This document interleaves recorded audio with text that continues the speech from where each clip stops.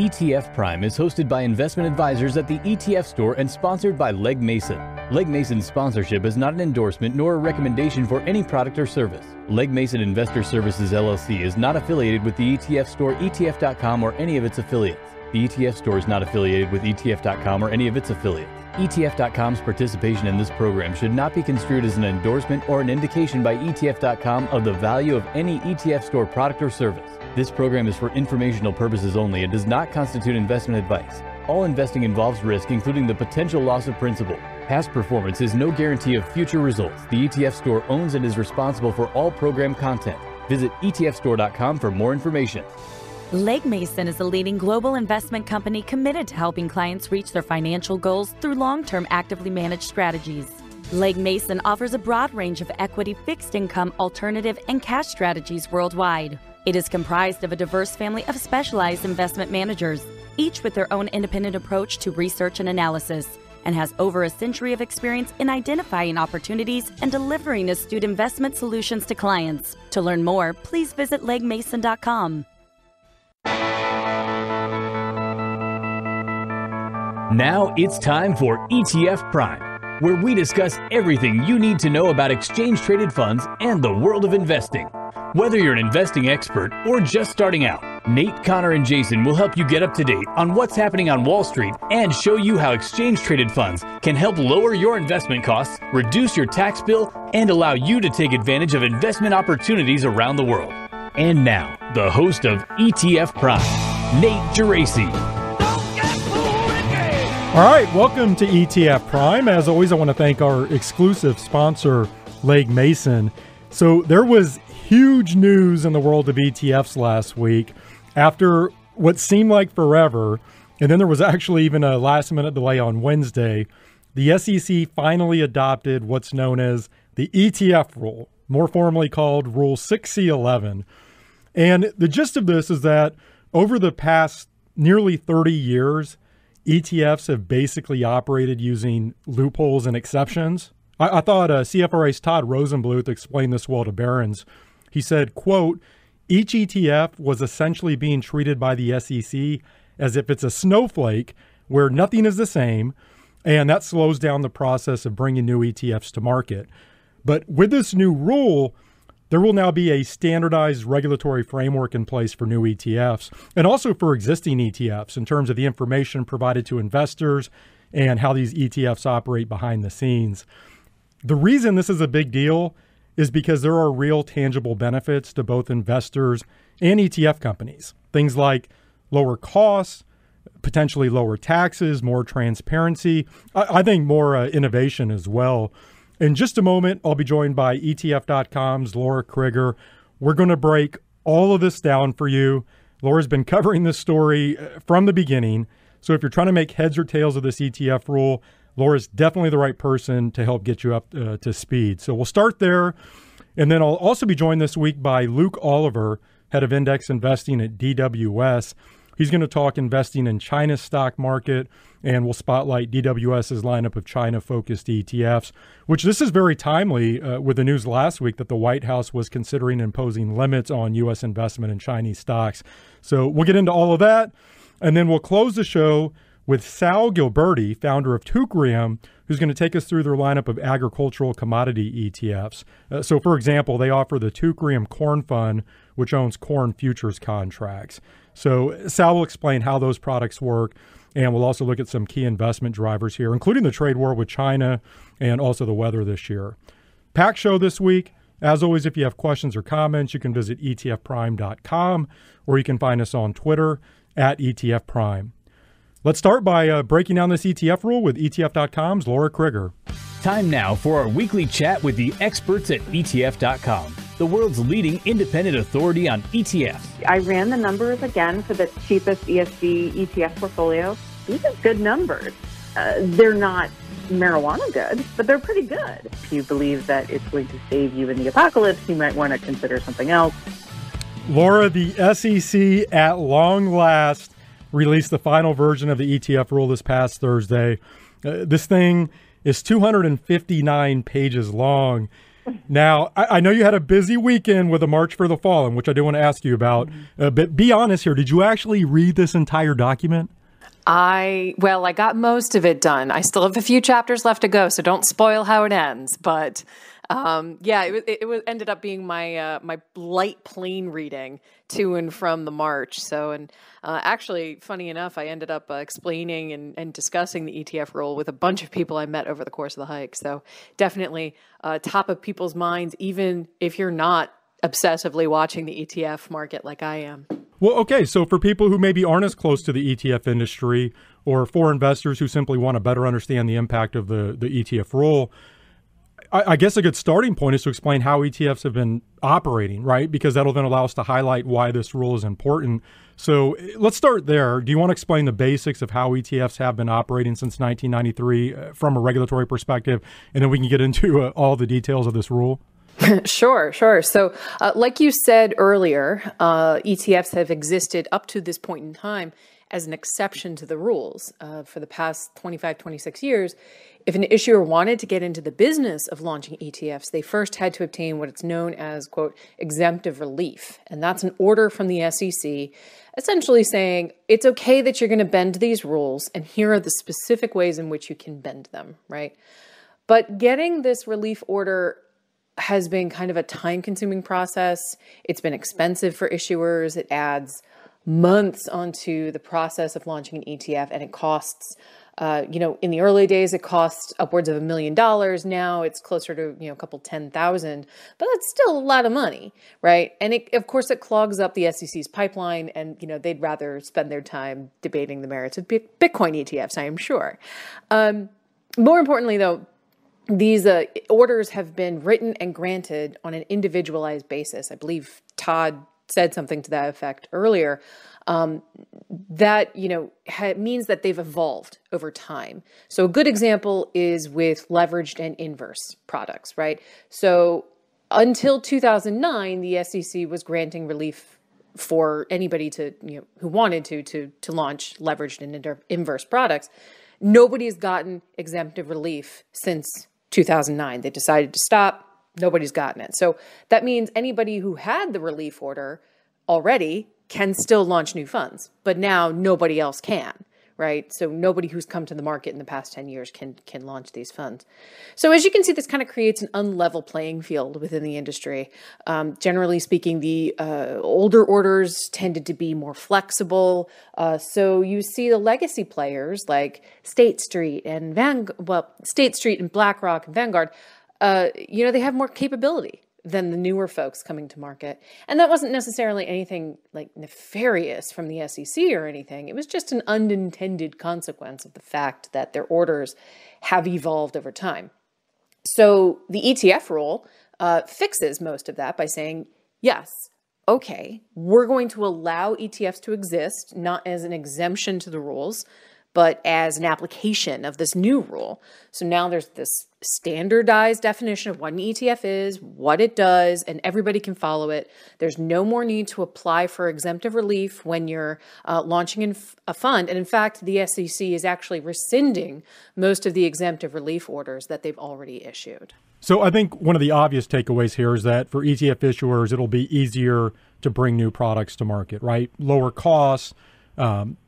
There's not going to have to jump through as many regulatory hoops. So theoretically, I think that could lead to more ETF innovation, which we can talk about. But I guess beyond that, from the perspective of investors, what do you think are some of the most important benefits of this rule? Right. So one of the things that really jumped out at me, and I think is probably the most positive benefit of this rule for investors, is that it requires more enhanced reporting on certain trading aspects of ETFs. So now issuers, they have to publish on a daily basis their portfolio holdings. They have to publish historical trading premiums and discounts. They have to publish median bid-ask spreads over the course of the past month, and so on. So all of this has to be readily accessible and published on the fund's website, all in one place. No hiding that. And I think maybe, you've heard some issuer angst over the logistical burden of providing this information. But to me, it's like 100% an unqualified good thing that investors are going to have more transparency into these metrics. More transparency, more data. To me, that's better. You just have to, at this point, make sure that everybody knows what those metrics mean. But it's a good thing that they're there. I do want to point out one little exception to that, and that's that the ETF rule kind of does away with the concept of INAV, indicative net asset value. And this was a metric that was published every so often during the trading day, every 15 seconds, I believe. And it was supposed to provide people a way to see what the net asset value of the fund was during the trading day. And it did its job. It was good to have it, but I don't think it was really that well understood by investors. And sometimes it could get a little misleading when you had price dislocations in the market. Like, for example, when the trading hours of the underlying securities were different than those of, the ETF, like if you had an overseas fund or something. So, it could get a little misleading in that regard. Also, a lot of liquidity providers, they just kind of calculated their own version of the INAV. So, I don't think we're really losing too much by getting rid of this concept. But I should point out, that it's not there anymore. And Laura, with the additional transparency and disclosure, so you mentioned things like bid-ask spreads, premium and discounts. Just to be clear, some ETF providers had been providing this information already on their websites. It's just that now that's a requirement.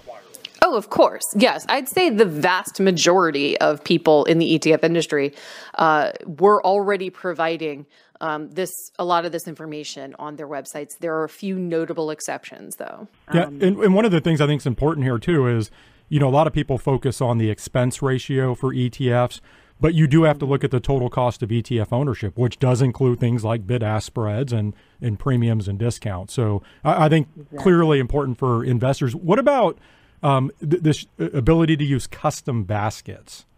That's a really good point. Do you want to explain what that means and perhaps what some of the benefits are? Right. Okay. So a little bit of ETF 101 here. Whenever new shares of an ETF are going to be either made or taken off the market, issuers rely on what are known as authorized participants. These are special investors who have the ability to make and destroy new shares of an ETF. And to do this, they give to the issuer a proportional basket of underlying securities in the ETF in exchange for a fixed number of shares of the ETF, called a creation unit. That's if they're going to make shares. And if they're destroying shares, it works in reverse. They deliver, a creation unit's worth of ETF shares, and they get the underlying securities instead. So generally speaking, the securities that APs have to give and get, they have to be some sort of proportional slice of the total ETF portfolio. But some exemptive relief orders, mostly older ones from before 2005, they allowed issuers to use what's known as, quote, custom baskets. And these are baskets that differ from that pro rata slice. And there are lots of reasons why you might want to use a custom basket. Maybe you have an enormous portfolio, like you're dealing with thousands and thousands of individual bonds. And instead of, grabbing a slice of each one of those bonds, you want to use a representative sample instead. Or maybe you're in the middle of a rebalance, right? And you want to replace a security from your portfolio with a new one that you like. So you can put the one that you want to get rid of in the redemption basket, and you can put the new one in your creation basket. So using a custom basket tends to minimize issuers' trading costs. It makes your AP's life easier, and it conceivably leads to lower trading spreads. Now, the ETF rule now allows everybody to have custom baskets, so long as they publish in writing how this benefits investors, and they do, the disclosures that we just talked about.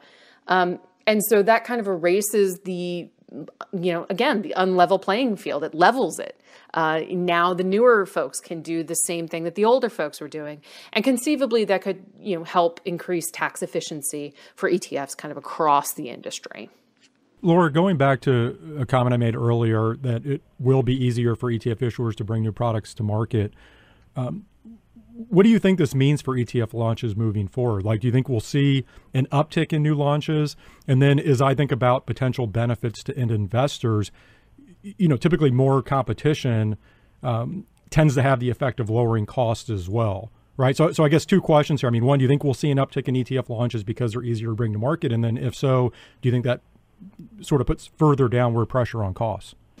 I think to your first point, yes, I do think we're going to see, I don't know if the floodgates are opening, right? But we will see it be easier for new products to come to market, but specifically new products from new issuers, right? Who may have been kind of gatekept by the time outlay and the cost outlay of coming to market in the ETF industry. So we might see some new names come into the industry over the next year or so.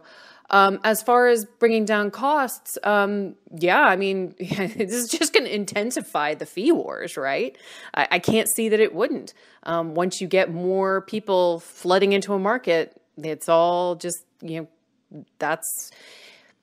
I think that's going to be one way that people can distinguish between a whole bunch of new funds, right, is their cost. So for sure, yeah.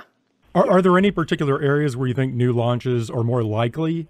So I think about maybe fixed income ETFs or active ETFs, given that custom baskets can now be used. Do you think that might be the case?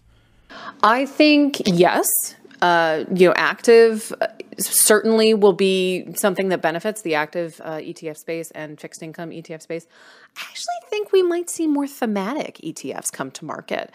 Maybe more ESG funds or more, narrow slice tech funds or something like that. I think anybody who's got a good idea now, who might have been scared away by this barrier to entry, they can come to market now so long as they play by the rules. Okay, so that I always like to play devil's advocate anytime we talk about pretty much anything. And look, overall, I don't think there's any question the ETF rule is being viewed as a huge positive, right? And actually, your colleague, Dave Nottig, he told Barron's last week that this is arguably the most important piece of regulatory action to hit the ETF industry since 1993. And he said, quote, "It's a rare win for both investors and the industry." But I do want to flip this around a little bit. Do you think there were any negatives to this rule, or maybe things that didn't make it into the final rule that you think should have been included? So rather than, I think the biggest negative, and it's not even necessarily a negative per se, but it's just something that people need to kind of keep in mind when we're talking about the ETF rule, is that yes, the rule standardizes the process of launching an ETF, but it doesn't standardize it for everybody, right? So there are actually several categories of ETFs for which this new rule doesn't apply.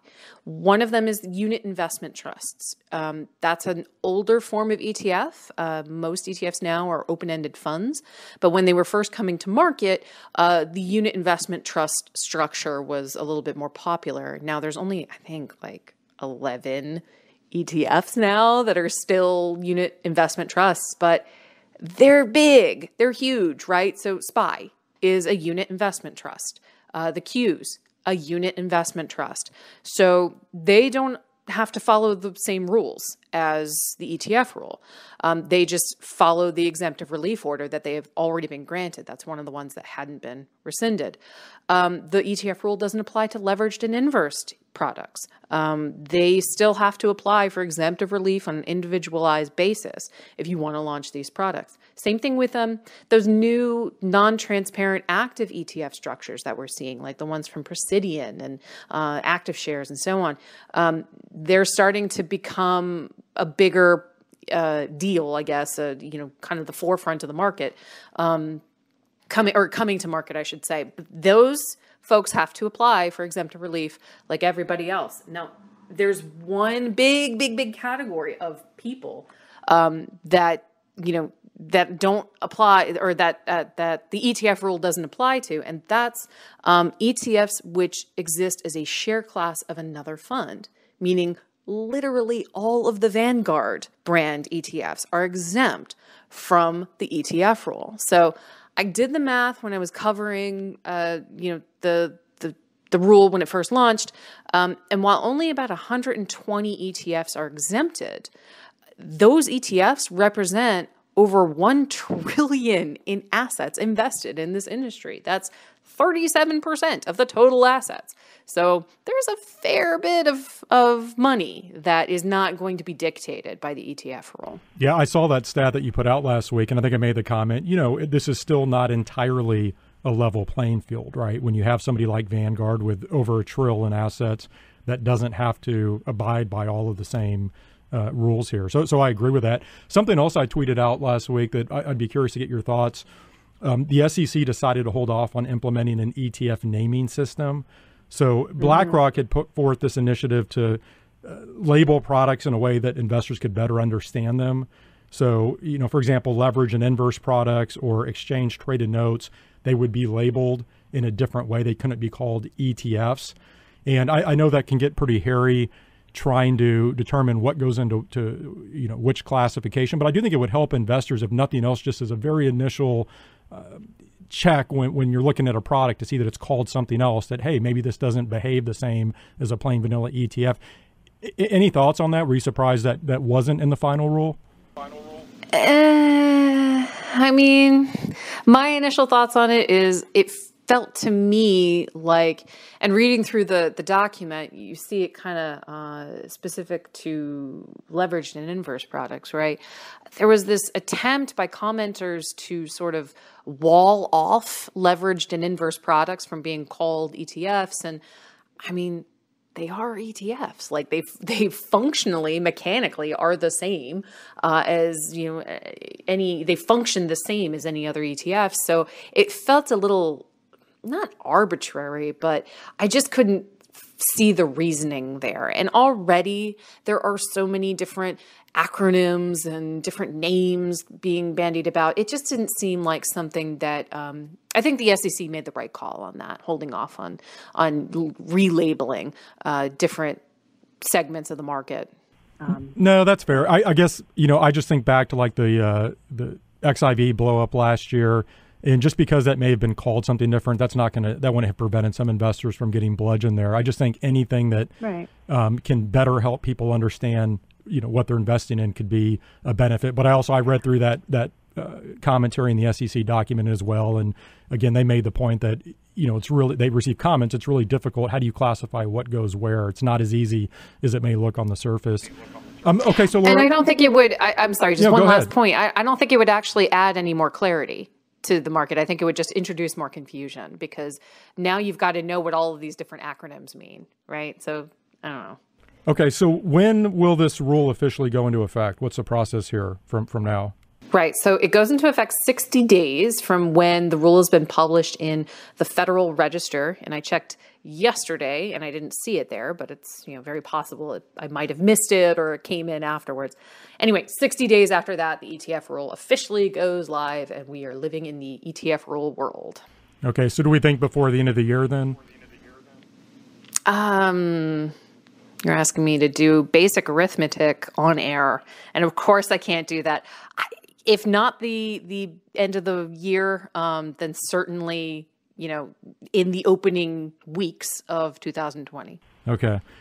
So before I let you go, I do want to come back around and ask you about the March for the Fallen event that you participated in this past week. And so the team over at Alpha Architect, they do an amazing job garnering support for this event. Of course, Wes Gray served as a captain in the Marines.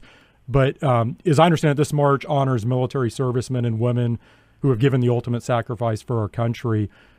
I'm just curious, what was the event like? It's an event I certainly want to attend at some point. I haven't been able to do it the past couple of years, but what was the event like and how did the march itself go for you? Right. So it was, it's actually a march held by the broader community. A Pennsylvania National Guard general is the one who actually organized the event, founded the event. He doesn't organize it now, but the National Guard has taken it over. So there were about 700 people at this march, and roughly 120 of them were people that Wes Gray had somehow convinced from the financial industry to come do it. And he's just a force of nature. If you've ever met him, he's an incredibly charismatic person, and a genuinely good person too. So I'm not surprised that he was able to convince so many people to come. Now, the march itself is 28 miles in the Pennsylvania woods. It's held on a National Guard training facility, an actual base. So you're marching along, military equipment and training facilities and so on. But most of it takes place in the woods. And I said it was 28 miles. The full version is 28 miles while carrying a 35-pound rucksack. Now, you don't have to do it that way. Like there are plenty of people who do the 28 miles without the rucksack. And there's also a much shorter version. There's a 14-mile version, which I did that version. And it still was hell on my feet. So it was a fun experience. It was a very profound experience too. Like you said, this is a march to honor fallen service members who didn't come back from their deployment. Very much a living memorial, quote, living memorial. This is how the general described it to me.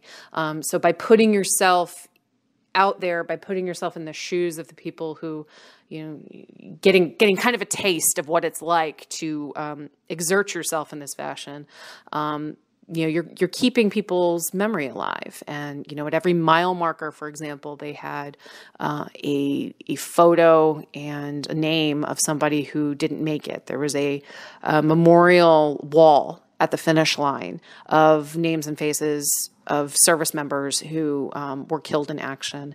And a lot of the volunteers and participants were Gold Star family members. Before the event, there was actually a woman who spoke, who was a Gold Star member, Gold Star family member whose brother had died by suicide while deployed. And she just told us how much it meant to her that so many people had come out and that so many people were dedicated to keeping the memory alive. And just, it was an incredibly profound experience. So I'll be such an amazing writing event. up my thoughts later. Yeah, no, I need to make it out to that one of these years. Laura, we'll have to leave it there. Excellent stuff as always this week. I know you've been all over this ETF story, or this ETF rule story from the very beginning. Regulatory matters, of course, aren't the easiest thing in the world to make digestible, right? But I think you've done a great job with it. So thank you. Certainly appreciate it. Thank you. Thank you for having me on. That was ETF.com's Laura Krieger.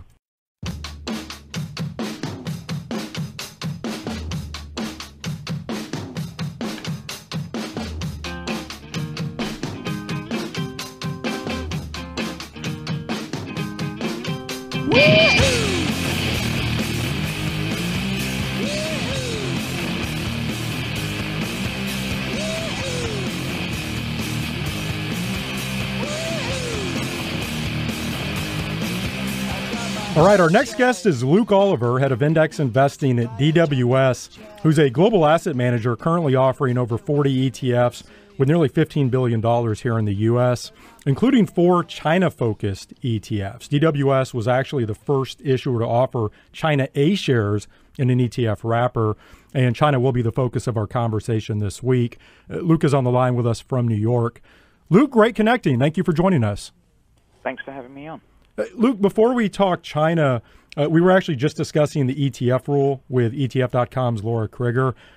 I thought I'd ask you, any quick thoughts on that? What was your reaction to the SEC finally approving this? I think it was a long time coming, and it was good to see that the rule that they had drafted and given people the ability to comment on they had listened to the comments and they'd listened to feedback from ETF issuers, investors, and market makers and exchanges, and I think they came out with a good rule. I think it was very pragmatic. Some of the things that had been proposed that might not have been a good idea had been removed, and even though as an issuer we had always had the ability to do custom baskets, that's now been rolled out to everybody, and I think that's a good thing. I think everybody being able to build flexible, efficient baskets, especially in the fixed income space, is going to increase efficiency for investors and also increase competition. So I think it's a good rule. So do you think that was the biggest benefit here, was the ability to use custom baskets? If I'm thinking from the investor standpoint and what some of the tangible benefits potentially are, does it derive from the use of custom baskets? Yeah, well, I mean, the rule is a lot of people have asked, what does this mean for investors, or what does it mean for me as as an investor? And it's really a rule that affects issuers, and where it will affect, kind of secondary derivative, if you like, it will affect investors, is that potentially there'll be a lot more competition because it will be easier to access the ETF markets. And then the custom baskets allows you to build a basket piecemeal over time using the creation redemption process. It also allows you to rebalance efficiently. And those are two critical parts of ETF efficiency that in the past was only open to some issuers and not others. So the fact that everybody can do that, if you're in a product that did not have the ability to do that, perhaps you'll see some efficiencies in the future. It'll also enable potentially to have tighter spreads, as there's a bit more transparency on how those baskets are going to be used. And it means that baskets can be optimized to be more liquid, if necessary, to help the product. So investors will see those secondary effects. So for the investor, that is absolutely the biggest difference in there. One thing that, it's almost not worth dwelling on, there was a proposal to not allow ETFs to create T-1 the day, prior day, which I think had come from a misconception, and that would have negatively affected investors. But that was resolved and through the process. So the whole process works. Anything that wasn't going to work for investors was weeded out, and I think we ended up in a good place. Okay, Luke, so we're going to focus on China this week. Obviously, China has been front and center with the trade war. Of course, last week there was talk of the White House considering imposing limits on U.S. investment in Chinese stocks. And I want to get to both of those things. But let's start with an area that I think causes a lot of confusion among investors, which is simply understanding the structure of the Chinese stock market, right? Because there are all these different share classes, A shares, B shares, there's something called red chips. So let's maybe start there. What are some basics to understanding the structure of the Chinese stock market? So first of all, it's understanding why, and that is that China had for many years, many decades, been very close to the outside world from a capital perspective.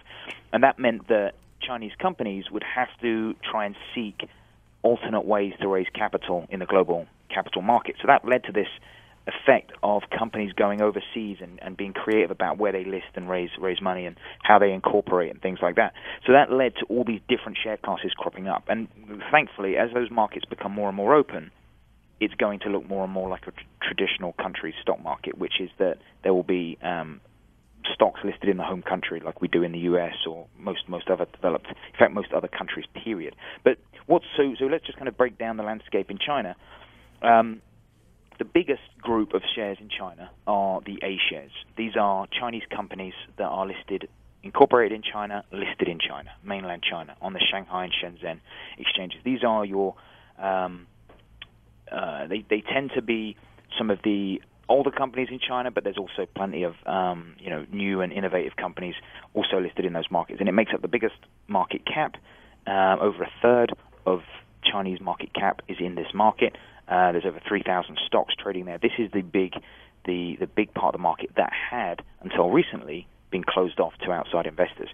The next most relevant share class are the H shares, H for Hong Kong.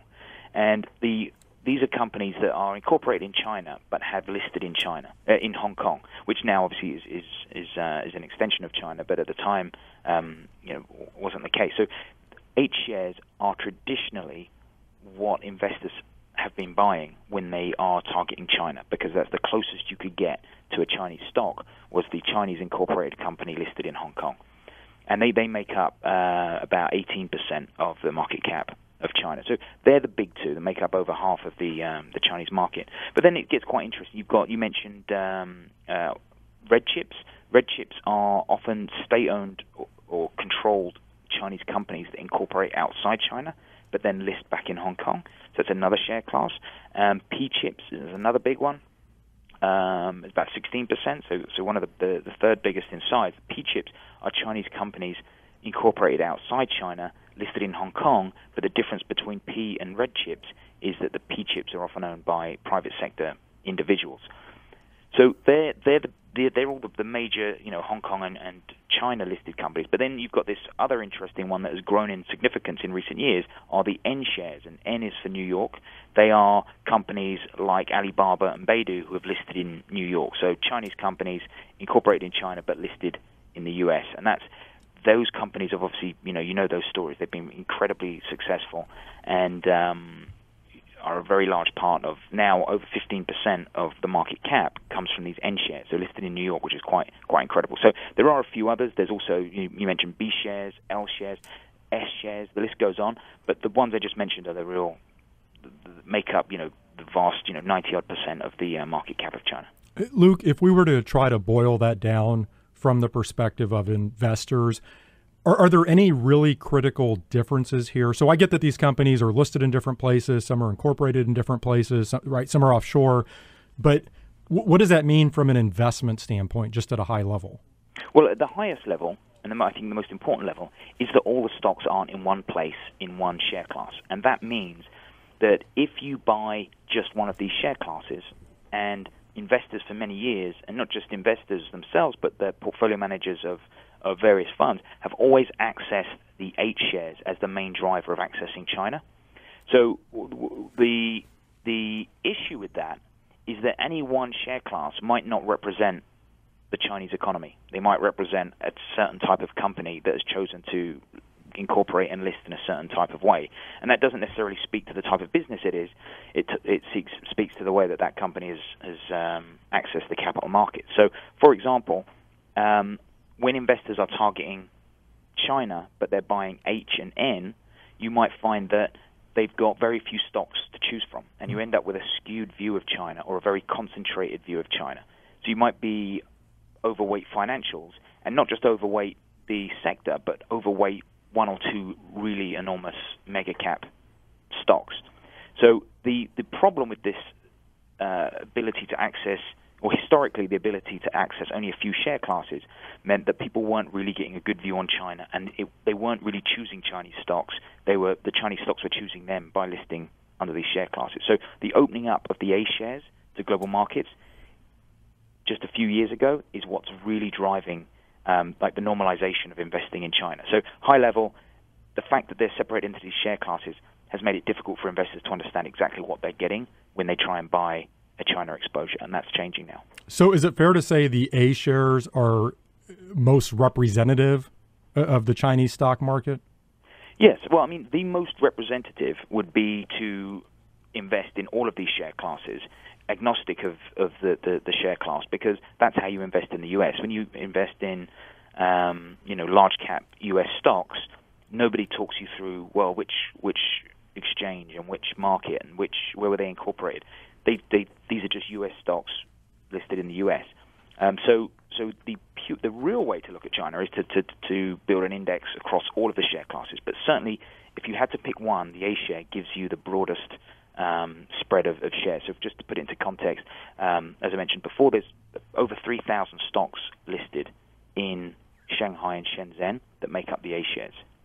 The benchmark that we look to is the CSI 300, so it's a broad benchmark that gives you that diversification.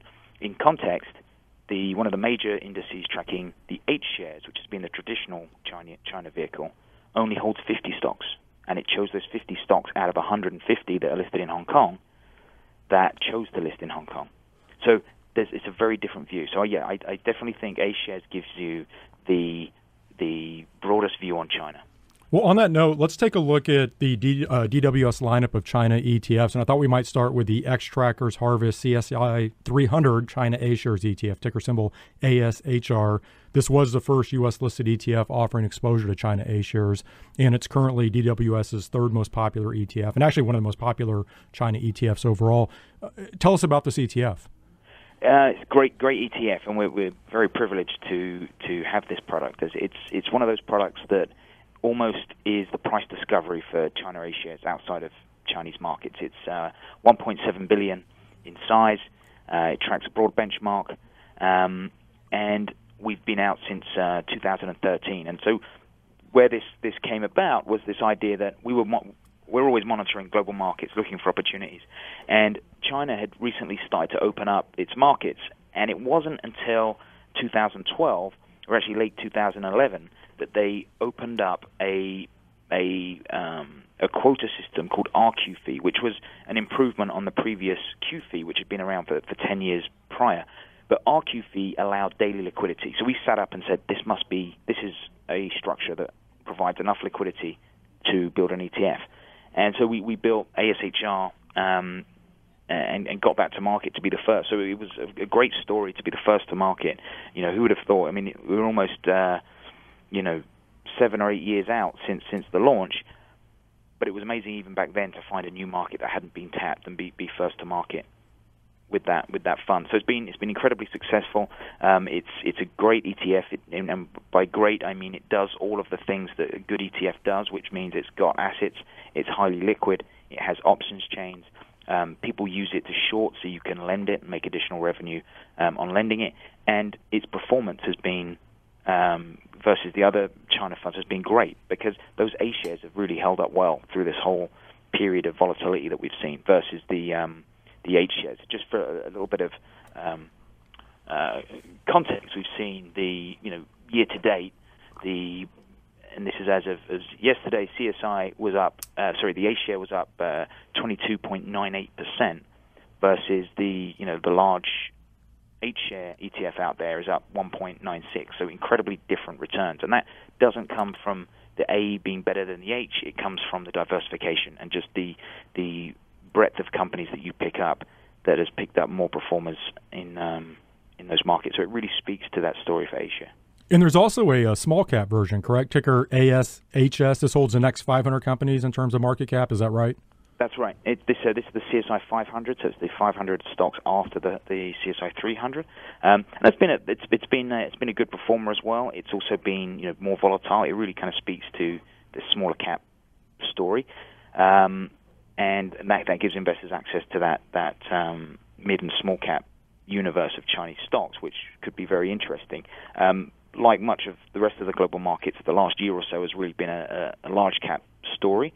But from a size factor perspective, this gives you that size, and I think that just to put it into context, that one has raised about 50 million, so a lot smaller than its sister in A share at 1.7 billion, but a lot of growth to come on that. And I think especially if we reach some kind of trade deal, I think we could be off to an interesting ride with ASHS.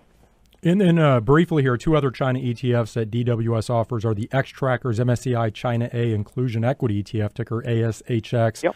And then the X-Trackers MSCI All China Equity ETF, ticker CN. Do you want to give us a quick rundown on those? Sure. Well, the first one you mentioned, the Inclusion Index, ASHX, that is similar in characteristics to ASHR. Where they're different is that the ASHX tracks the stocks that the MSCI benchmark will be adding into their index. So this gives people a exposure to specifically those stocks. And the reason that's interesting or important is we've long told people that they are completely underweight China. Even if they have allocated to emerging markets, their emerging markets will be underweight China because these A shares have historically been excluded. So you really want to include and think about including some A shares to complement that.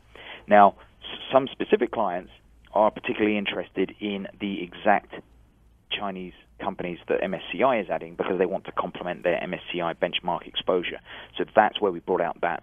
It's another sister product to ASHR. So similar in most ways, although it's just finely tuned to be exactly like MSCI. But CN that you mentioned is perhaps the kind of greatest unsung hero of all of these products, in that it does exactly what we said at the beginning a China exposure should do, which is give you access to all of these share classes. So it gives you the A shares, the H shares, the red chips, the P chips, the N shares, and the other share classes in their market cap weight. So this fund, CN, ignores the fact that there's these different share classes and just says, show me all the Chinese companies, and then we'll run our index process, the MSCI index process, over those. And we won't take into account where they're listed, where they're incorporated. If they're Chinese companies, they'll be in this index. And you end up with a bit more diversification, but you get that true look and feel of what China really is, and that is that it includes the sectors of all the Chinese companies, includes the diversification of all the Chinese companies across all the exchanges. And that's, for me, that's the product of the future. And so when I look at the lineup, I think people need A shares now because they're underweight. And the A shares is where a lot of the story that's developing right now is. CN is the product of the future that you should be using to position for the fact that at some point, whether we like it or not, China will be the biggest economy in the world. And it will probably be its own allocation in your market. In much the same way that most foreign markets have a USA sleeve in their portfolios, China will have to be part of our standalone exposure at some point in the future. Luke, can you talk at all about potential capacity constraints to investing in China? So we saw this news last week that the White House was considering putting limits on U.S. investment in Chinese stocks. How big of a concern is that? And then what about limits the other direction, right? Could China put further constraints in place on foreign investment? Yeah, well, it's funny. So if you go back to 2002, China almost wouldn't accept your money. It was China stopping the world investing in China. And it was then in 2002 they started this QFII program I mentioned earlier, and they opened up $300 billion of quota to institutional investors to access Chinese stocks. Fast forward to my story about A-share, 2011, they announced that they were going to create RQFII, which is the R was for renminbi, qualified foreign institutional investor quota. And that was almost 2 trillion renminbi was released. There's about another 300 billion in dollar terms into China, and that was where we started our product, and lots of different funds opened up in Asia as well, and in the US and in Europe, accessing China. Now, we then served as one of the kind of first conduits into China for US investors. But if you kind of take this forward even up until 2014, 2015. China opened up even more, and they created this program called Hong Kong Connect, which allowed daily liquidity in and out of China, both ways, northbound and southbound, money in, money out, and had a 16 billion renminbi per day quota for the whole street. So a shared quota. You didn't have to apply for your own quota like we did for RQFII. Anybody could access this if you could access Hong Kong. So suddenly there was this huge daily amount that was opening up to the market, and all of these things allowed MSCI and FTSE and others to realize that China was now accessible and started to include Chinese stocks into indices, which has led to this shift of money towards China over this period of time. So what I'm getting at is there's an irony here that China has increasingly opened up, and actually the most recent news was just a couple of weeks ago, is that the RQFII program removed the quotas, meaning that if you have a license, an RQFII license, you can trade as much in and out of China as you'd like, and there's no limit on it. So China is incredibly accessible. So from a capacity perspective, we used to tell people in 2012, at $1 billion of inflows, we would start getting nervous about requesting more quota from the regulators, and we had to do that a couple of times. Today, we've got almost infinite capacity. It was one of the most liquid markets in the world. We have no cap on accessing through either our quota, which isn't a quota anymore, our license, and this Hong Kong Connect. So all of those things are going very well, and very, very little capacity constraints. This news recently, and the irony being that China keeps opening up more and more, and now we're hearing this news about maybe the U.S. is going to try and limit the flow into China. So that would be the only thing would put a dampener on this move of money into China. But given what we've heard, that the kind of the most likely approach to this would be looking at Chinese companies that are listed in the U.S. that refuse to have U.S. auditors review them. So that kind of scales down what's in scope for this initial headline. And I think we've kind of really pulled back in the news in the last couple of days on what that really means. So at this point, I don't see anything being implemented that's going to put any bottlenecks around accessing China. I think China continues to open, and I think indices continue to add China to their benchmarks. Luke, we have just a couple minutes left here. In terms of the investment case for China moving forward, obviously the trade war has been in the headlines. I think along with that, there have been concerns over China's economy slowing down and perhaps cooling a bit. what's the base case at DWS? What's the outlook moving forward, just at a very high level?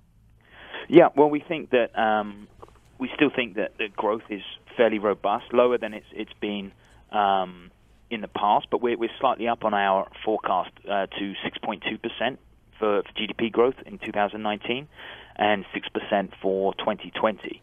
So to put that into context with the U.S., we're looking at 2.3 and 2% in 19 and 2020, respectively. So we still think there's a lot more growth in China than there is in the U.S., so I think that's still very positive.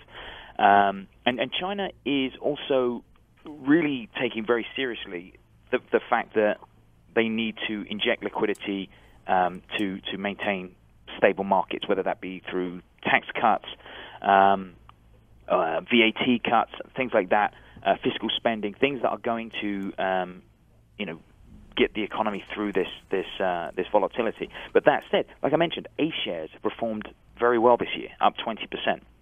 So China has been strong.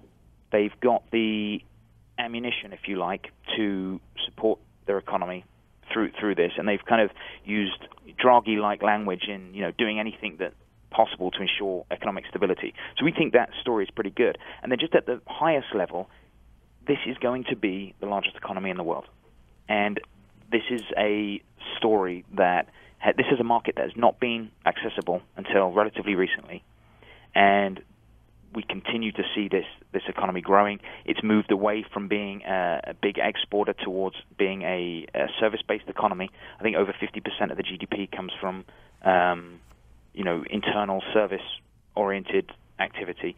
This is it's a very compelling story to include China, and I guess the last word on that is that it's just too big to ignore. Well, Luke, I think that's the perfect ending spot. Excellent overview on China and the Chinese stock market. Really appreciate you joining us. Thank you. You got it. Thank you so much. That was Luke Oliver, head of index investing at DWS.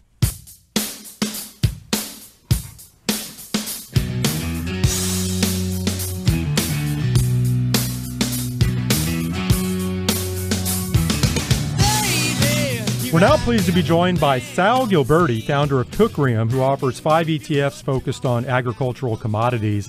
Sal is on the line with us from Burlington, Vermont. Sal, thanks for joining us this week. It's a pleasure. So, Sal, we haven't had you on the podcast before, so I'd love to start just by hearing more about your background, perhaps how you got involved in commodities and ETFs and how you ended up founding Teucrium. Sure. I started in commodities a very long time ago with Cargill, actually, in their energy division, trading petrol, leaded gasoline, actually. And that morphed up over the years into my starting the ethanol contract, which is now the cleared swap on the exchanges. And when I launched that contract, I got involved in trading many different commodities, all related to corn and ethanol and soybeans. And I realized when ETFs came along, I didn't invent them, but that they were a terrific package into which you could insert commodities. And grains were not represented. In those days, you had, of course, oil, and you had the big gold ETFs and metal ETFs, but no one had done grains, which shocked me. Now, coming from Cargill, maybe I have a skew towards agriculture. But the bottom line is, I saw this as a perfect vehicle, the ETF structure as a perfect vehicle to provide investors with a means to get exposure to ags in their portfolio without having to trade futures, which are complicated and most people are not allowed to trade, even institutions. Okay, so right now, Teucrium offers 4 ETFs covering corn, wheat, soybeans, and sugar. There's also a fund of funds, ticker symbol TAGS, TAGS, which owns all 4 of these ETFs. Let's take the Teucrium Corn Fund, ticker symbol CORN, which, by the way, you have great ticker symbols on all of these products. Explain how corn is constructed. Corn is constructed in that it's in the ETF format. So corn is a Delaware Series trust. So when an investor buys shares of the corn fund, they actually own a piece of a separate legal entity. So there's really no credit exposure like in an ETN. That's one of the reasons we chose the ETF format, the exchange-traded product format, if you will. And so your money goes in to the fund. The fund buys corn futures, which is a benchmark that we designed, and we manage that futures position for you. It is unlevered. It's perfectly transparent. You can go onto our website every night and see what we hold, what your money bought, what your money holds. You know what it will hold because it's a static benchmark, meaning it's a formula, and you know what that will be at any point in the future. And it's unlevered, which means there's a lot of extra cash in there that earns interest that accrues to the fund. And so it's constructed as a simple, easy way for people to get direct exposure to, in this case, corn, without having to trade futures or go out and buy physical corn. And for the other three single commodity ETFs, wheat, soybeans, and sugar, is it the exact same process there as well? Yes, it is. Same process. Sal, what's the general investment case for owning grains in a portfolio? Because I think some investors might look at these ETFs and, pardon the pun, feel like they're too granular, right? Maybe too niche. So why consider these? Sure. Well, you said the right word, investing versus trading. People could choose to trade them, but that's not what we're talking about here. Grains have a part in a portfolio in that they help diversify. So commodities are proven to diversify a portfolio and enhance your risk-adjusted returns. When we ask people, what do you own? Do you own commodities? Those who answer yes, they usually know that they own gold. They usually know that they own energy. They do that very intentionally. And many own a broad basket of commodities, which is a proven diversifier. But when we say, well, wait a minute, why do you own precious metals and energy when grains are as integrated into the economy as energy? And grains are far less correlated to the S&P 500 than gold. Over long periods of time, we do a 20-year study. You can find it on our website. Grains actually have, depending on which one you're talking about, grains or sugars, between a 0.25 and a 0.33 correlation. Well, let me put it this way. They're 1/3 to 1/4 less correlated than gold is to the S&P 500. They're a far better diversifier to the S&P 500. What about the volatility? What sort of ride should investors expect investing in agricultural commodities? You're going to get the same price volatility. But the point on agricultural commodities or any commodity is that you're taking out of your, if you take a 60-40 portfolio, you're not taking out of your 40, your stable part, your bonds. You're taking out of your securities portfolio, so your volatile parts. You're replacing one volatile thing with another volatile thing. And because the commodities don't correlate, and in particular grains really have low correlation to the S&P 500 versus almost all the other commodities, and most especially the metals and oil, they will diversify because they'll give you better just returns. In other words, they zig when the stock market zags in general. What about the more specific investment case to own grain? So what are some key potential drivers longer term, more of the macro case? Okay. We'll start with, first off, grains have been proven in the last 12, 10% or more downturns of the S&P 500. Grains outperform the S&P 500 11 of those times, sometimes very significantly. And why do they do that? That gets to population is growing. We're using more grains. Grains are everywhere. People really don't understand. When we say to people, why do you own oil in your portfolio? They say, well, I drove to work. I turned my thermostat up or down. Everything that got into my store got there by truck, and it used energy. Yeah, that's all true. But, if you pull into a service station, we use the example of this in the United States, to fill up your typical SUV in the United States, you're using about a bushel of corn. That's corn's number one use in the United States is for ethanol component of gasoline. It's actually the number 2 use in the world. Number 1 use across the world is to feed animals. So if you eat meat or animal products of any kind, if you drink milk, all of that is an indirect use of grains. If your kids jump out of the car while you're at that service station and grab something to drink, that's probably sweetened by corn syrup, corn's number 3 use. If you're using paper, if you're taking notes on this right now, that's corn's number 4 use, cornstarch. Corn is everywhere. It's impossible to be on the globe in any country doing virtually any activity and not use grains.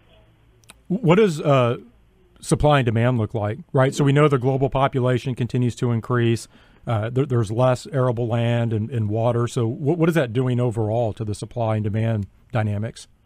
It keeps it in a somewhat delicate balance. At any given point in time, we have about a half a year supply of wheat in the world if crops were to stop growing. We have about 2 to 3 months of corn and soybeans.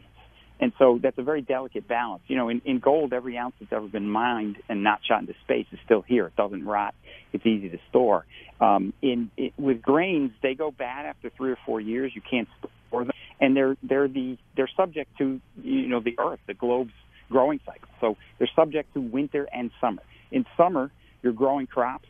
When you harvest those crops, there's a big pile on the ground or wherever. And then for the rest of the year, you're taking from that pile. It's getting smaller and smaller and smaller. At the end of the year, until the next harvest, that's what's important. Until the next harvest, you don't know how much you're going to have. And every single year, the combined use of corn, soybeans, and wheat is either a record or the second highest every single year globally. That's an immense topic that people kind of ignore. We're using record use all the time. It doesn't abate. And sometimes there's a weather disruption. So you've got supplies that are relatively tight in that you have to grow them every year to have enough for the following year. We do have enough. We always have enough. But sometimes the supplies get tight and people get nervous. And in the last 12 years, in fact, since the 2007 Energy Act, when we started using ethanol in our fuel, which doubled the price of corn permanently, corn prices have doubled from their break-even price. And there's the secret to ags.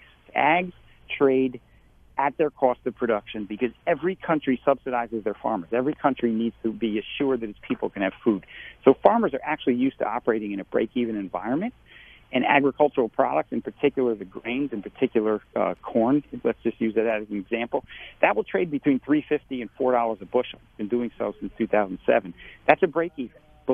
Prices rarely go below that historically. When it stops raining, in just one small part of the world for one growing season, we've had the prices double twice in the last 12 years. So you layer things into your portfolio, particularly grains, when they're trading at break even. Historically, you've got a very limited downside. So they're going to diversify. They're going to do very little damage if they do push a little lower. And when it stops raining, they literally, the prices go higher very dramatically, and they can add to your portfolio's performance. Sal, again, on the macro side of the equation, obviously you can't talk about agriculture without talking about the weather. And longer term, climate change is a concern. We've seen shorter-term disruptive events like the flooding in the Midwest earlier this year. I think everyone understands the critical role weather plays here, but can you maybe offer some additional context? Sure. Weather is getting more and more dramatic. We saw this spring, we saw a pretty significant rise in soybean and corn prices in the United States because it didn't rain enough. It rained too much. And typically it rains too little, but it rained too much and farmers had trouble getting into the field. The crops are actually late this year. And so weather of all kinds, be it too wet or too dry, it's generally too dry, can directly affect prices. And, an easy way to think about it is if you're in a big city and you're getting your bagel every morning for breakfast, if it doesn't rain in Kansas or the Dakotas, you're still going to get your bagel. But guess what? There's not going to be much wheat to make that bagel. That means steady demand with an uncertain supply. It's a basic Econ 101 scenario. And when you look back in history, the prices do move pretty dramatically up from their break-even levels, which is where they trade normally. What about the trade war with China? We were actually talking China earlier in the show. I know soybeans in particular have been in the news quite a bit. How big of a concern is the trade war? Well, for the farmers affected directly by it, it's a huge concern. For investors, it's actually opportunity. The headlines are masking the fact that that China needs the United States soybeans, and in fact, every time there's a supposed thaw in the negotiations or some progress in the negotiations, the Chinese announce they're making a good faith purchase of soybeans. That's complete PR. They need the soybeans. They need our soybeans. They bought all they can from Brazil and Argentina, that are the two largest exporters of soybeans besides the United States. They need to come to the United States. In fact, Argentina is actually an importer from the United States of soybeans now. They've literally run out of beans. And so the trade war is providing opportunity in that the headlines are masking an opportunity in that United States soybeans will be sold. They will be sold somewhere to other parts of the earth. There's just a temporary, if you will, logistics disruption. And those soybeans are going to find their way to the people who need them, and they're going to be sold by farmers, and demand is still there. And in fact, this is the second year in a row for both soybeans and corn where globally we will use more than we produce. And in corn in particular, we will use more corn than we produce this year globally for the second year in a row. That's a tightening balance sheet. It's an opportunity potentially for investors. Sal, we have about 2 minutes left. Going back to the ETFs, I did want to ask you, the expense ratios on the 4 single commodity ETFs are all in the neighborhood of 1.1%. But if you look at some outside resources, I've seen where you can see a fee of around 3.6%. What's the distinction here? And can you talk about how these products are priced? Sure. If you look at an ETF, go to their prospectus. That is a definitive source of what you as an investor, what it will cost you to buy and hold that ETF for a year, not just our funds, but any ETF out there. Many websites source data from providers that only look at gross expenses, so they don't look at, say, interest earnings, as in our case, where interest will offset expenses for an investor, or waived fees, where very often we waive fees. We take our management fee and pay the expenses of the fund on behalf of the investors to keep the fund the fee normalized to investors. So all investors should really use, no matter what website you're looking at, go to the prospectus of the ETF. You should do that anyway to study the benchmark so you really know what you're owning. And whatever it says in the prospectus, that is what you should use as your fee schedule. Well, Sal, great primer on agricultural commodities and ETFs this week. Really appreciate your time. Thank you for joining us. My pleasure. Thanks very much. That was Sal Gilberti, founder of Teucrium.